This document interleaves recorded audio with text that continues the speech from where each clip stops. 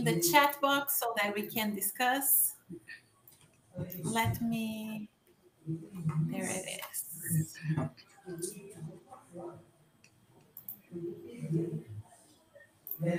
Okay, somebody's typing. Hi, everybody, welcome. Please get your glasses of water or your coffee. Tell us who you are, where are you speaking from? Mine is here. Yeah, mine is here, so that's it. Hi, Eliane. Hi, Marcela. Hello, Eliane, Marcela. From São Paulo. Sorry, wow, Marcela speaking from Vancouver. Very chic. São José. Hi, Adília. Welcome. Well, I'm Taiwan. Alan. Hi, Alan. Wonderful. What time is it in Taiwan at this moment, Alan? 3 a.m.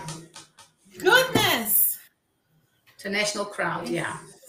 Have Chile from Campo Grande, Mato Grosso do Sul, right? Very good. Okay, so hi, I'm Chris. I'm from Rio Grande do Sul, but I'm speaking from Sorocaba, the countryside of São Paulo.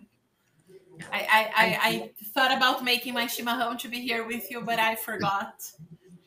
So I'm just going to have my water in here. You can call me Paula. I'm from Rio. I was born and raised in Rio. I'm speaking here from Rio as well. Very good. Silvia is from Campinas. Rita from São Paulo. See, we have people from all around. This is going to be really interesting when we think about Curitiba. I love Curitiba, Ju. I'm from Curitiba. And we kindly ask you to keep sharing your own practices, because culture has also a lot to do with where we are and the practices we have. But I'm getting ahead of myself. Jaraguá do Sul. Maria from Jaraguá do Sul, Santa Catarina. São Paulo. Fome. Águas de Santa Bárbara. Oh my goodness, I love it. Regiane Aparecida, Alcione. Alcione! Thank you. Yeah. We are among friends, aren't we, Paula? I love it here. Okay. Everybody, thank you so much for joining. Hi, Marcia. And we really hope this is a moment for us to share ideas rather than just Paula and I sharing some topics and some ideas, but I would also love for you to share your own practices and your own experiences with culture. Okay, so as we have already mentioned, I'm from Sorocaba, the countryside of São Paulo. Paula is from Rio, the capital, and we both work for Cultura Inglesa. So this webinar is here for you because of Faculdade de Cultura Inglesa as well.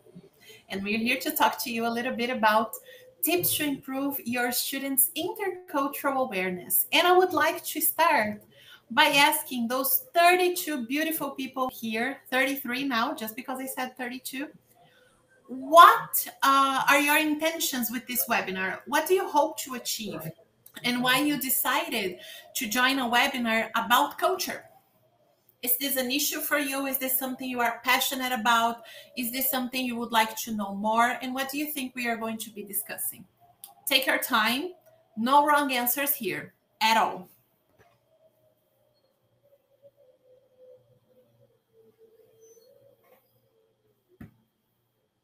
Liliane, I like it.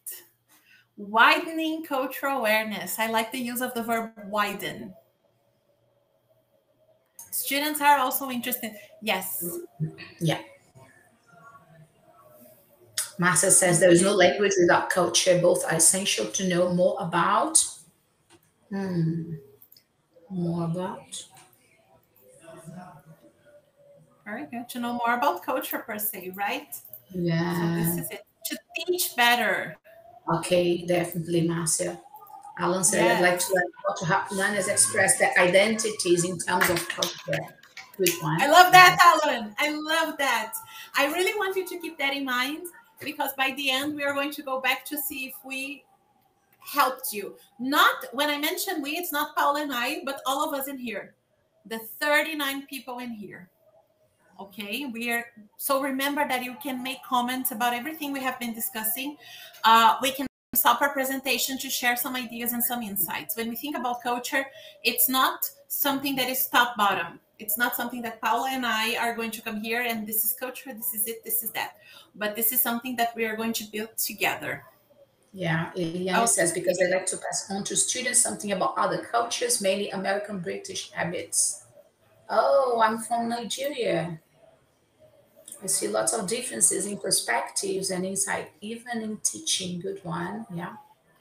This is very interesting. The fact that we have people from overseas and from other continents is going to help us immensely when we mention teaching practices, because we teach very different people. If I'm teaching, I was teaching in Rio Grande do Sul and then I moved to São Paulo and I felt this difference. Imagine teaching in Brazil and then you move to Taiwan or Nigeria, or you move to another country to teach a different kind of student. Very interesting. So let's get started. There's that lots of things they've mentioned here will be addressed in our webinar, right, Chris? Yes, exactly. So if you have questions, you can put your questions here. You can make comments about it. And if we do not address it because it was in the structure, we are going to address it one way or another. Okay, so the idea is for all of us to share perspectives and to become more open to what culture is and to what culture entails. So when we think about culture, usually what pops in our mind is, oh, we have books, you have history, you have paintings, you have architecture. Jo mentioned something interesting here, how to tackle culture while teaching English as a lingua franca. And then she works with BNCC. Jo, do you teach regular schools, public and private schools? That's great. That is great. I think there's something that we can go there, that we can discuss together, especially because we are dealing with English as a lingua franca. This is a definition that makes a lot of difference when we think of. So culture, when we think about it, we always think, oh, the Americans, New York City, and the Statue of Liberty, the British with the Big Ben and their habits and their fish and chips, and they are very punctual. Americans have the American way of life, and that's pretty much it. We rely on these stereotypes, and sometimes we think that they are the only things that entail what culture is in a certain culture, in a certain country, for instance. But is there the only thing that there is?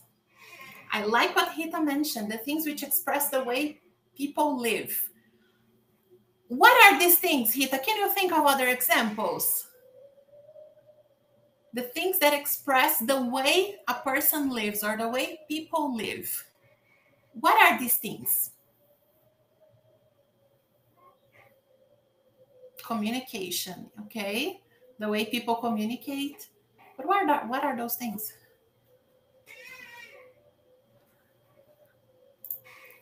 Excellent. Food, way of clothing, way of getting dressed, music, family. The jokes. I love that. I love that you mentioned jokes because that's a big part of culture. So what happens is when we are studying it, the concept of culture, this author, Claire Kremsch, there is a paper called Culture in Foreign Language Teaching. You will have access to all of our references at the end of this webinar. But she mentions that there is a difference between culture with capital C and culture with lowercase c, little c and big C, or uppercase C and lowercase c. When we think about the uppercase C, we think about literature, arts, architecture, those quote unquote big things, those things that do not change rapidly. So they are the ground to which other cultures are going to be built from. Whereas culture with lowercase c are all of these things that you have been mentioning here in the chat box. Food, music, celebrations, family. Family is also very interesting because we have different concepts of family and different ways that families get together. Paula and I were discussing this yesterday when we got together to share ideas about this webinar. And we were talking about how families get together for lunch or for their meals, right, Paula? And sometimes we just talk about it, and some families need that big table moment, and having a meal is this big thing, whereas other families just get together in front of the TV.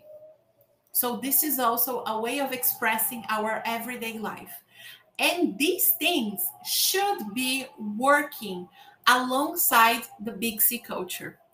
Sometimes when we are teachers, we only think about culture as these big habits. Oh, the British, they like fish and chips. The Americans, they eat burger and fries, and they have Thanksgiving, and they have the 4th of July. And we rely only on these stereotypes. And that sometimes, that is a good start, but sometimes they need to be a little bit more, hi, Anna, you're back. I'm back. I got a bit nervous. Stay.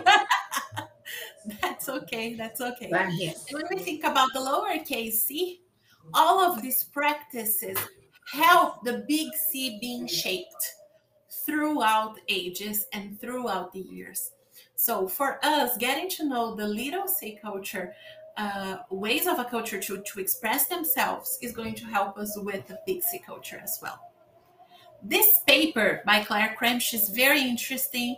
Literature, Rejane, yes, literature falls into the big C culture because we have all of these practices in the little C culture that help authors create, write books and talk about their own cultures that are going to be inserted here on the big C culture as well, okay? This paper by Claire Cramsh is very illuminating if you feel like you want to understand a little bit about how to deal with culture and with our students. I really recommend you take a read at it. It's for free on the internet. Claire made it available. So what is the challenge for us as English language teachers? Let it be foreign language teachers or English as a lingua franca teaching. The challenge for us is to prepare our students for this voyage of discovery. So you have a voyage of discovery and a return voyage when later in life students will rediscover who they are in light of their encounter with the other. And this is something that I would like you to bear in mind throughout the rest of our presentation. We are here to give you tips on how to improve intercultural awareness, but you can only be aware of the other if you understand and know who you are. So we are going to help students to see, her name is Claire Cramsh, Adriana. Claire Cramsh from 2013. The name of the paper is Culture in Foreign Language Teaching. But this is the thing. You can only understand the other if you understand who you are and what is your place in this world. Everything that we deal with, everything that we are going to show you has this as the ground rule. You need to make other people understand who you are, and you need to understand who you are first and foremost, so that you can understand and encounter with the other, if the other is different or if the other is the same or similar, right? But Paula, I have a question for you. When we think about lowercase, uppercase C, lowercase c, how can we make learners aware of this little C culture, of these practices that different cultures and different people have? How is this possible? All right, Chris. So the point is that in this global and increasingly diverse society, we cannot disregard this little C culture any longer, right? Because by getting to know other cultures in their minor aspects, we might become more flexible, patient, respectful, and empathetic, and as well as see learning opportunities, the learning opportunities that this diversity can provide us with, right? And valuing one another's culture is fundamental for a successful communication to take place and for us to try to build a more reasonable society. Yeah. And as educators, we can start building the society in our classrooms by fostering an environment where differences are celebrated, uh, above all, are accepted, understood, respected, appreciated, especially if these differences have been historically neglected. And even though each of us has a culture, we have identities that are built from multiple cultures. Yeah. And it's important to understand this diversity that we have in and out of the classroom, so that we can promote cultural awareness by means of culturally responsive activities, strategies. And here we are going to give you 5 tips on how to promote cultural awareness in your classroom, and that will help your learners become more culturally aware outside the classroom as well. And we are also going to briefly explain what each of these tips means and provide you with some examples. It's important to say that this list is not exhaustive and that some of these examples or activities might require more or less preparation. And you should bear in mind when trying to implement these activities, not only your students' level of English, the level of language, but also their interest and their profile. For example, something else to take into account is how flexible your schedule is and the resources you have at your disposal. Right? I Okay, love and that, remember Paula. that these activities are doable considering your context. Okay, and the first one is, can you show the first one, Chris? I can. Before I do show, I think Paula Okay, mentioned something. I'm going to mention it again, okay, especially because we have lots of different contexts in which English is taught by these professionals here in the chat box. We have teachers who teach public schools and private schools, like regular schools. We have teachers who teach in English schools. I think we might have people who teach bilingual schools as well. If you do teach bilingual schools, let us know here in the chat. So all of the tips that we give, they are not set in stone and they are not square.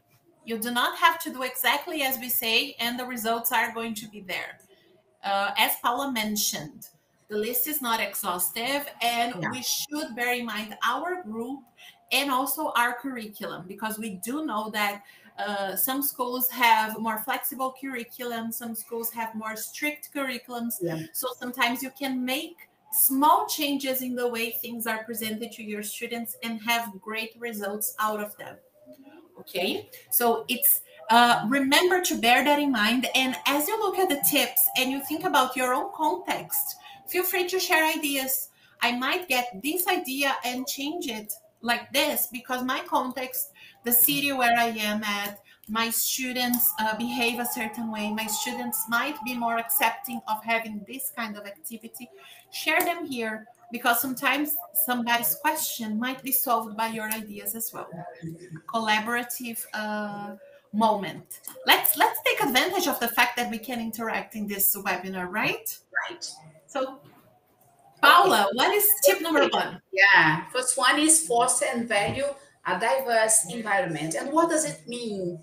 Well, it means showing learners how diverse and plural the world we live in is, and reinforcing how rich and positive it is.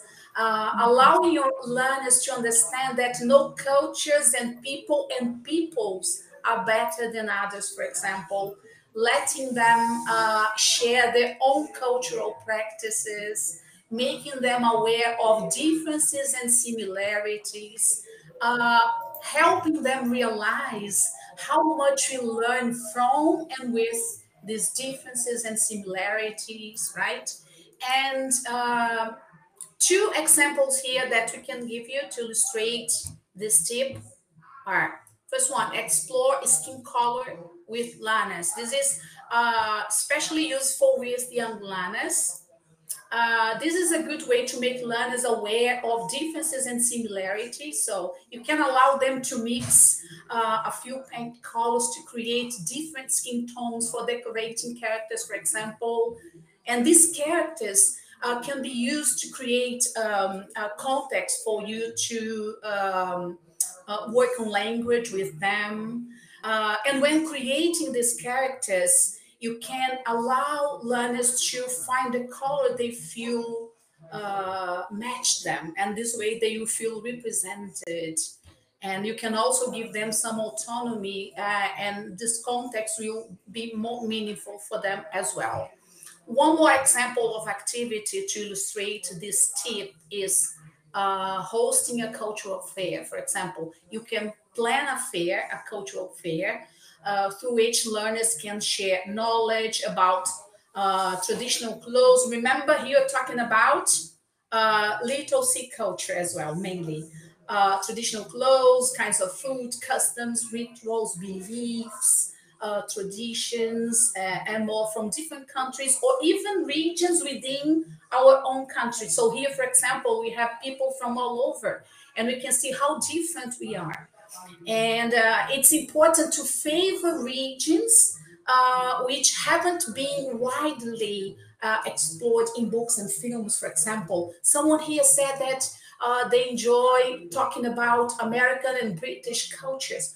Why not go beyond and talk about other cultures which are not that explored in books and films traditionally, right? And this is I a love good that. opportunity, yeah, for learners to learn about differences and similarities, and better appreciate these cultures as well.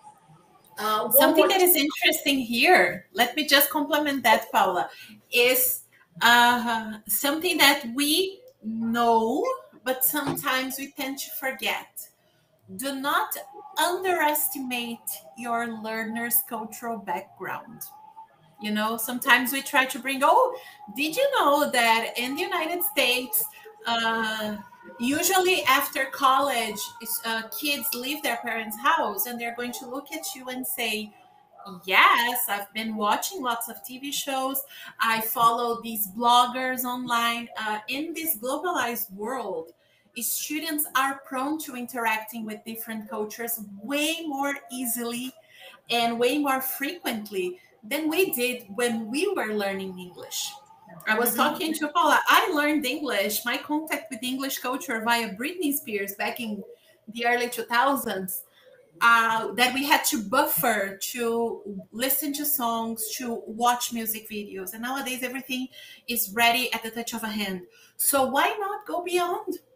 Do not underestimate your students. Some things might be obvious. Of course, you need to get to know them. But then why not go and show students about other cultures, other countries that have English as an official Which language as yeah, well? and countries which are not English speaking countries as well. Exactly. They can serve as context for you to work on language as well. You'll be talking about other things and then work on the English language at the same time. One Yes. more example here, make sure there is diversity in instructional materials. This is something very, very important. So you should look critically at your instructional resources so as to increase diversity. And then here it's important to ask yourself some questions. For example, are you using a range of books and materials that reflect different voices and backgrounds and experiences? For example, if you are supposed to use institutional course books, do they reflect these differences? If not, are you allowed to make any adaptations in the sense? If you use your own material, your own handouts, do you use images that are inclusive? So it's always important to review and adjust your material accordingly so that your students not only get to know about other cultures, but also feel represented. Okay. Let's move on. Yes. Number 2 is here we have some examples of how we can I love those pictures. Yes. color, right? Just for you to see that. I don't know about you. Oh, I don't I come from Rio Grande do Sul, so it's still very difficult for me. I was telling Paula yesterday that it is embedded in my mind to look at the salmon color of colored pencils and say skin tone in yes. Portuguese, cor de pele for salmon. What's the And skin tone? Whose what is the skin skin tone? tone? Whose skin tone? Exactly. Mine, yours? Yeah. Exactly, or even nude. Exactly. So how can we make it more diverse? Because sometimes our class might not be as diverse as our country or as culture per se, but we can start making a difference by these very small changes. Instead of calling it skin tone, just call it salmon, brown, light brown, so that students can feel welcome to make those changes as well. We are the actors of change, right? And they So can here we also have some create examples. their own characters as well. Take these Yes. opportunities to give them some more autonomy. And the thing is, when we think about shades of skin, you can insert this inside pretty much any young learner activity, right? You want to teach parts of the body, you can talk about shades of skin. You want to have any kind of drawing, basically, you can shed some light into that discussion. Yeah, definitely. Very good. Next What is one tip is, number 2, Paula? tip number 2 is help learners engage in critical thinking skills. And what does it mean, Chris? So it means helping learners become critical thinkers, the kind of people who will never accept anything without evaluation, reflection, without considering different impacts and alternatives. And how can you do that? What kinds of activities can you carry out with your students so as to promote critical thinking? You can promote discussions based on true events, for example. This is especially useful with upper intermediate and advanced students, for instance. Make use of authentic materials like piece of news, snips of documentaries.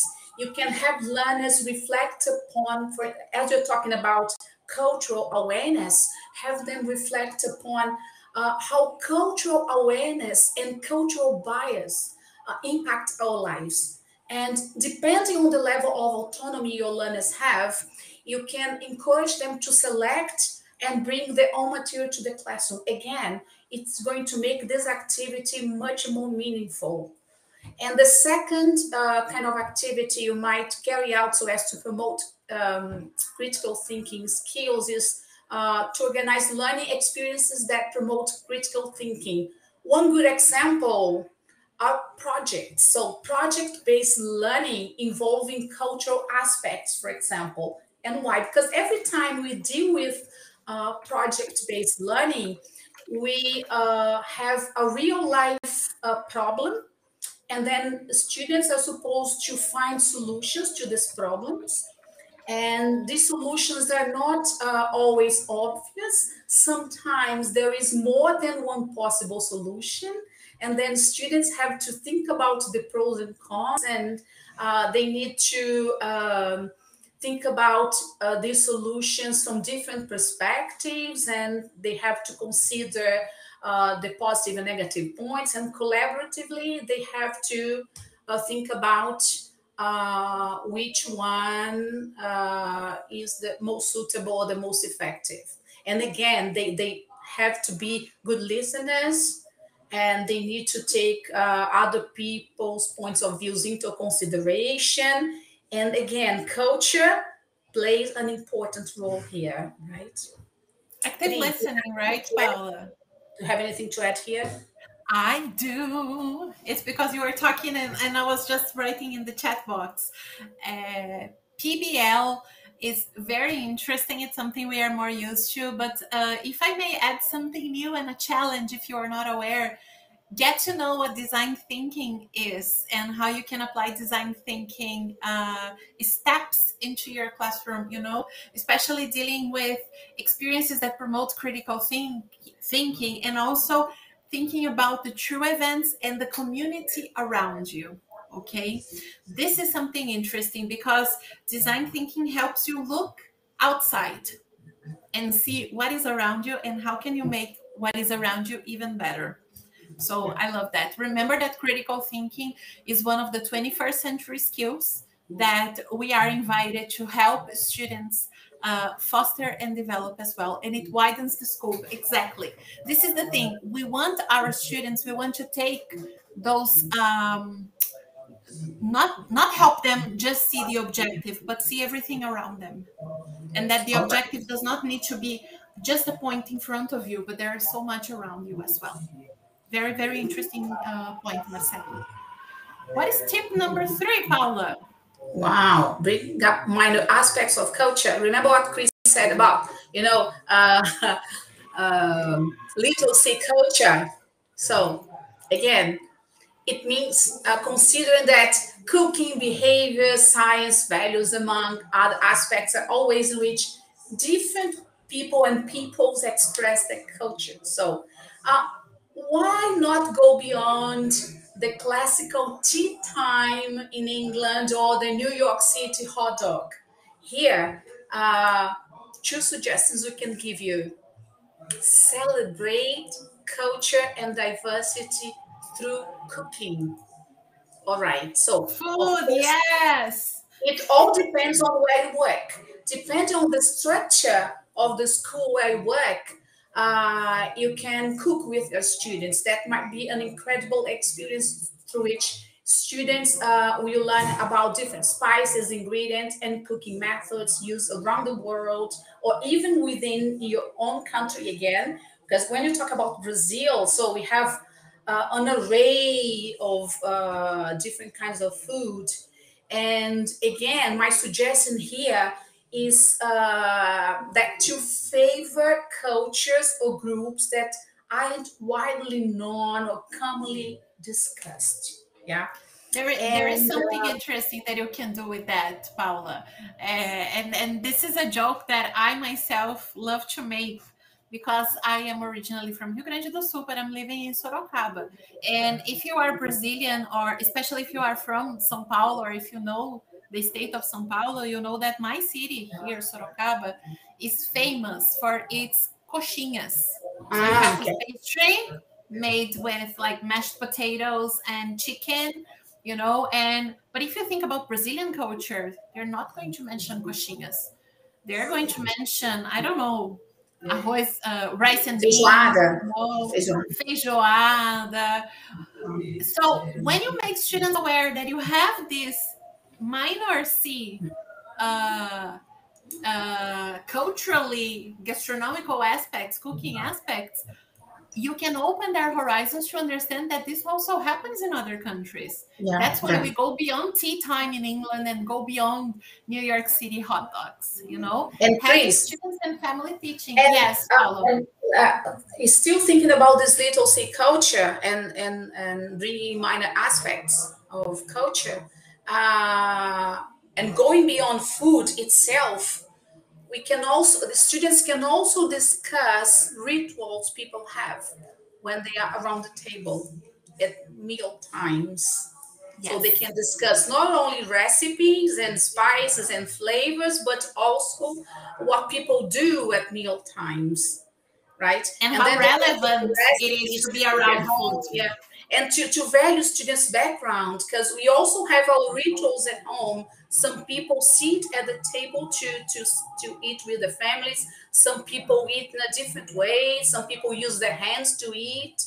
And you can allow students to bring their own recipes, or maybe they can take photos or record themselves or any relatives cooking, and they can share family recipes with their peers and talk about what they do, And and how they celebrate certain dates by means of, again, rituals around the table, right? exactly. And this is the thing, like, I don't know if you paid attention to everything we have been discussing, and even Alan mentioned the festivals in Taiwan here with rice dumplings and mooncakes, we need to look inside. You need to look around us before we look abroad. So it's not only about, oh, but I need to know what cultures are doing abroad. There are so many countries, so many cultures. You can be open to what you are doing, your family does, and your students' families do, and then they will be more prone to recognize those habits or seeing different habits related to their own in TV shows, in their practices inside the classroom and outside the classroom as well.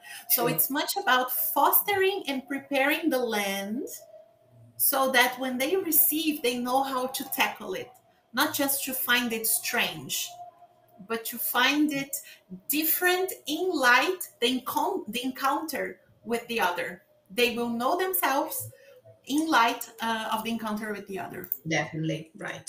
So, one more example, make room for multicultural decoration. So you can have a kind of cultural corner or something similar to that. So each month it can be decorated based on a different cultural group.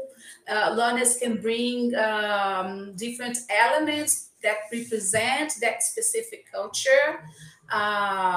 Flags, pictures, text, and instruments, artwork, you name it, and objects in general.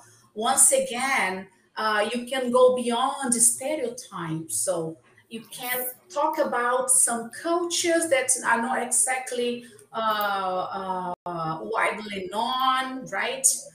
One more example here. Is it here?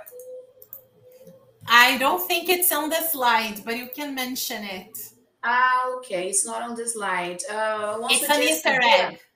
Okay, would be taking virtual field trips with technology. So we can do it. You can take your learners to another country or another destination in your own country. And these places may be completely off the beaten track. This is my suggestion, by the way.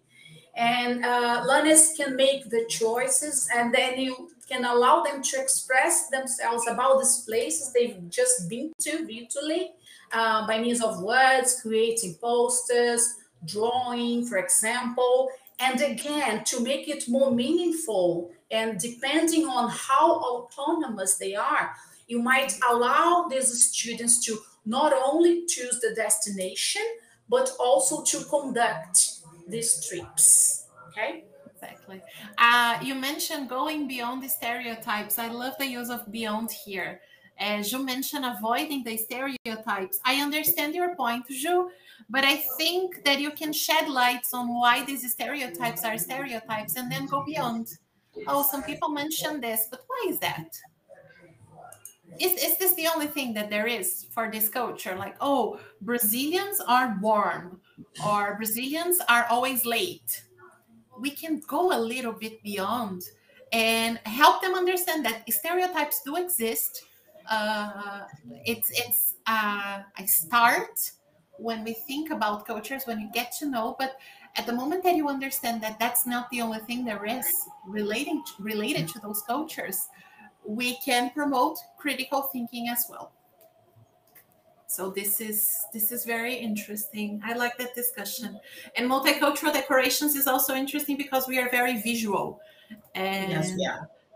and then having those decorations in your classroom, if you have the opportunity of having a classroom for yourself, or maybe having a poster or having something on the hallways that And can be students can take curated. the initiative as well. They might decide when to change this decoration as well. I like that as well.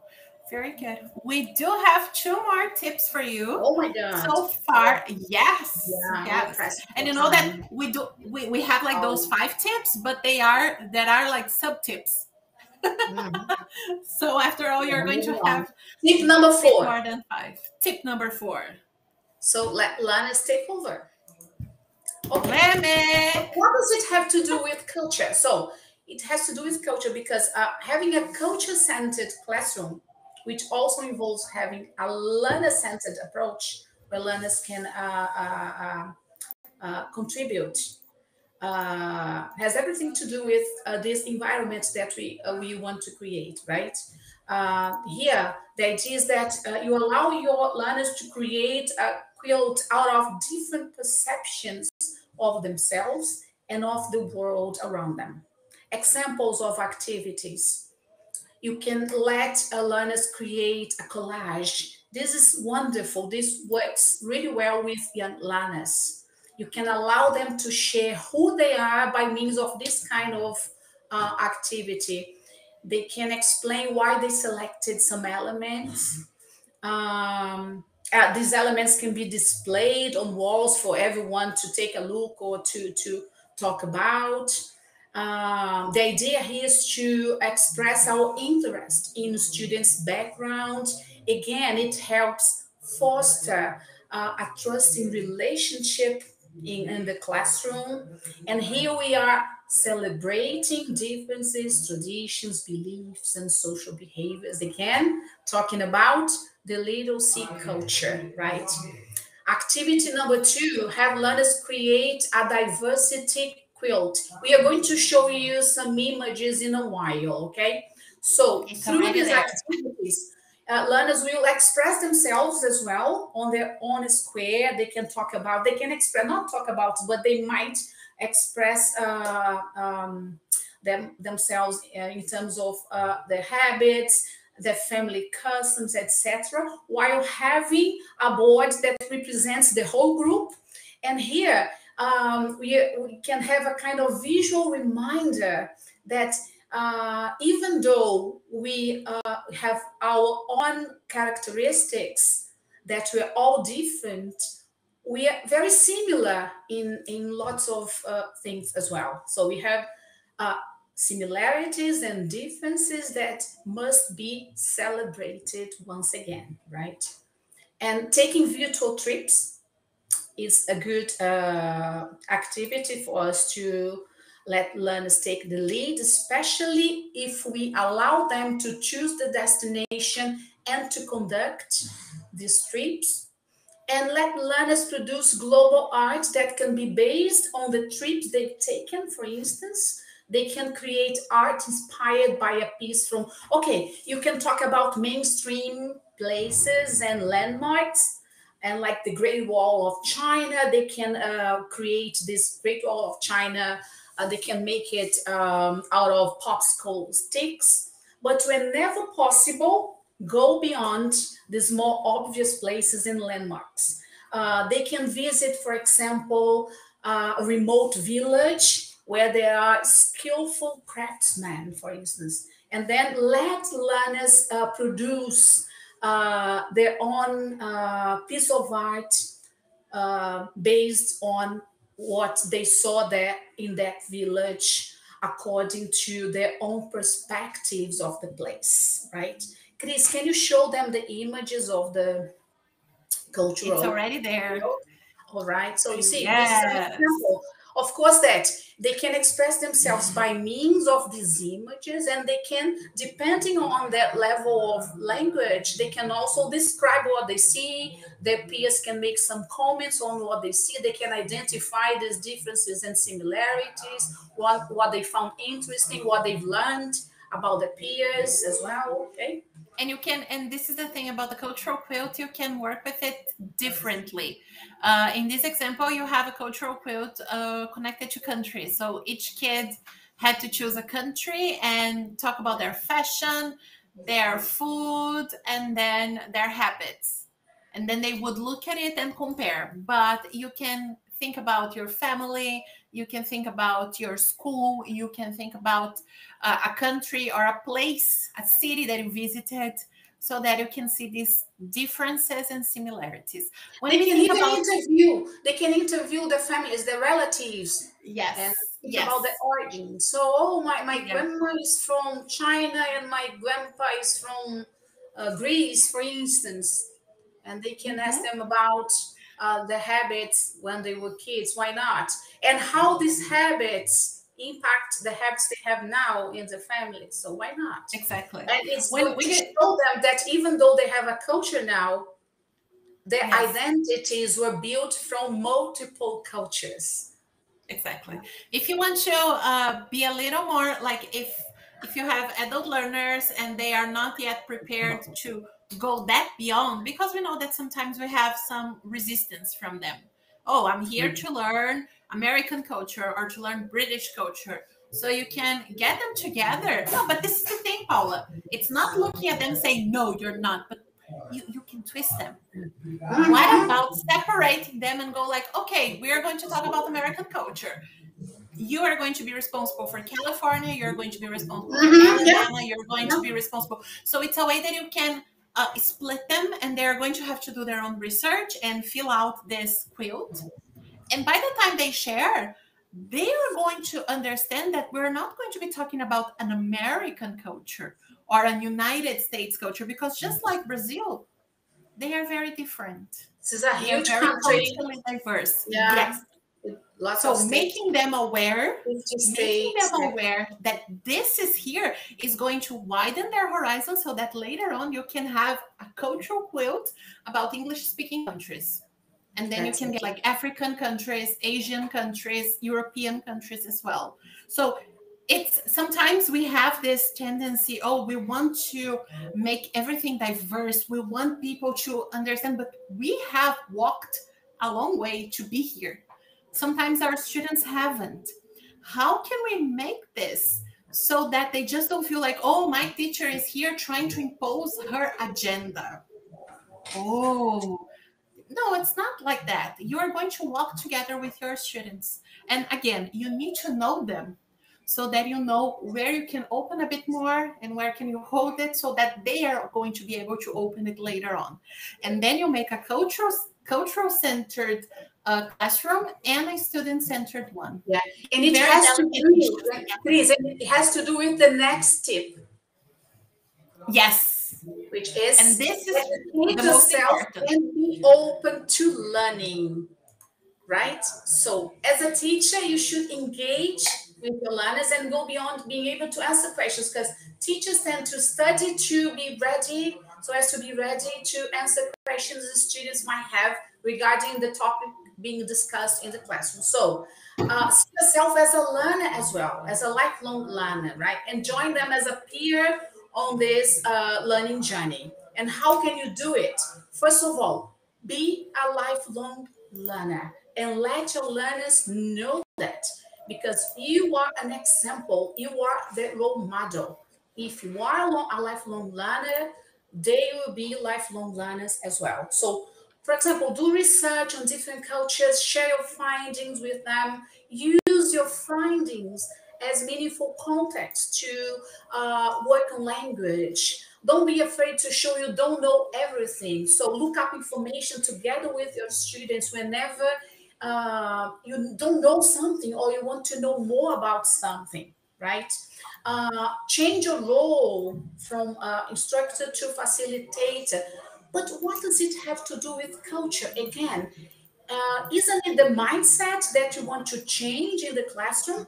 And if we have this authoritarian classroom, we are going to reinforce this perceived sense of social injustice, which is closely related to cultural bias, right?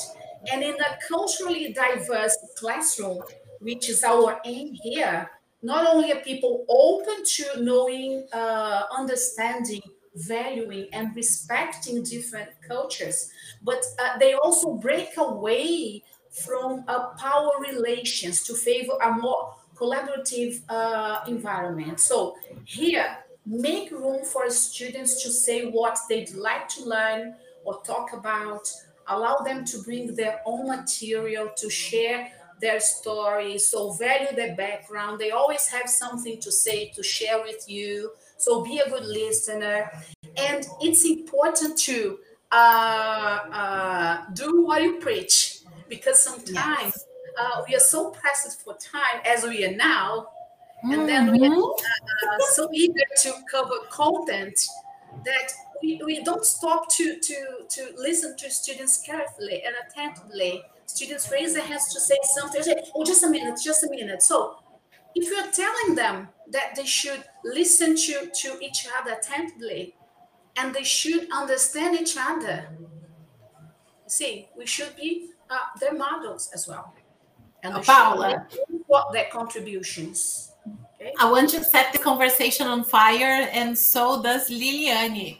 She asked here, what do you do if a student comes out with prejudiced views? You run out of the door. No, I'm kidding. You don't. Okay, we cannot let the students get away with murder, first of all, right? Of course, that we need to talk to the students kindly, but we do need to bring this topic to discussion. Yes. Right? Yeah, I think there are different levels of prejudiced views, you know. I'm not going to say like you should do this or you should do that, because a person can have an opinion on, I don't know, gun control. That is a very controversial topic, but a person can be just racist. So it's different levels of dealing with that. You know, it doesn't have a specific answer. I think you should bring it to table. When it happened, I had a student, I had a heated discussion on gun control in one class. And that's not necessarily prejudice, it's just controversial. And a person asked something and she mentioned something really controversial. And then I just asked the others, what do you feel about that? And then for this topic, I decided that I myself would not say what my point of view was, because I felt that students were profiting much more from their discussion, because sometimes they look at the teacher as the person who has the knowledge. So what the teacher says, what the teacher believes is the right, and if I believe something otherwise, I'm the wrong one. And this is something we have to deconstruct, because we do not own knowledge, but we should. Again, you are making room for them to talk, and you are promoting critical thinking skills as well. Exactly. But Liliane, I think like if a student of mine that if they come up with prejudiced views, but like racist ones, or ones that are prejudiced in a very difficult way, I myself would interrupt. In that case, if I think about like racist points of view, I would interrupt at the moment. Don't tell them off. Don't tell them off, but try to bring this to discussion, but in a nice way. And again, yes, trying to make them reflect upon it as a group, and in that one, depending on the level of language. That makes sense. Yes. Be mindful of that as well. Alan mentioned a quote by Dr. Cliff Norgard. They started questioning the collective beliefs of society and found that my reality was limited by my education. And my education was limited by the beliefs of my educators. Perfect. Totally related to what we have just discussed here. Yep, exactly. And it says a lot about our responsibility. We're not here to limit. Exactly. I love this quote, Alan. And in order for us to start wrapping up, all of the things we have been discussing, sometimes they might seem natural for us, or something quote unquote like natural and obvious, but they might not be for our learners, or sometimes not all of them might be. Yes. Let me say something that will connect to what you're going to say next, because Fabiano said here, besides, we cannot expect that discussions we have in class will change students' stereotype views overnight. Thank you for saying that, Fabiano. And why not, Chris? We're not preaching. And this has to do, Fabiano, with this quote. For those who know me, I'm a musical buff. I love musical theater. There's this quote from Hamilton, an American musical, calling that this is not a moment. It's just a movement that we have to make.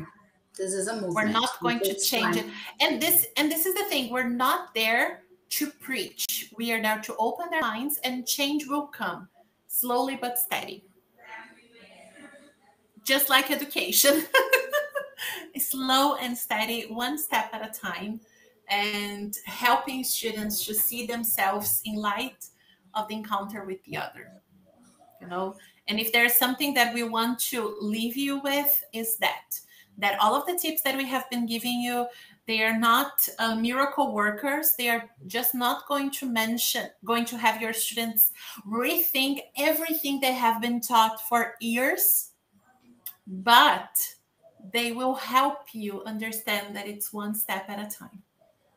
Exactly.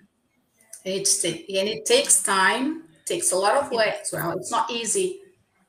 After all, we live in a multicultural society. Exactly. And we're not here to change anyone. Exactly. We have some time for questions. If you have questions for us, I'm going to put here the question and answers that you can ask questions here. And also, if you want to click on the link here in the chat, you will be able to have our presentation, okay? And here are some of the references that we used while we were preparing this presentation. Some of them you can find online, some of them you can buy the book online as well, but I highly recommend all of them here. Okay. And these are our email accounts if you want to get in touch with us, if you want to continue this conversation outside the time flies. Oh my God. It does, right? Paula, any final takeaways?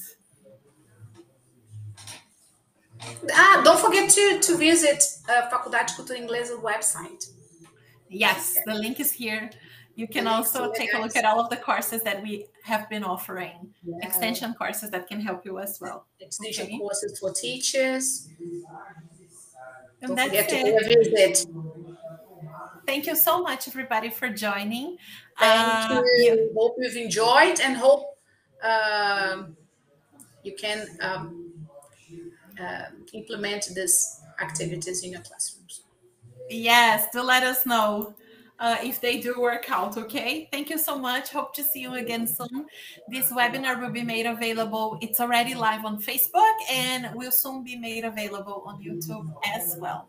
Okay? Thank you so much. Have a great Wednesday. Thank you. Bye-bye. It was a pleasure.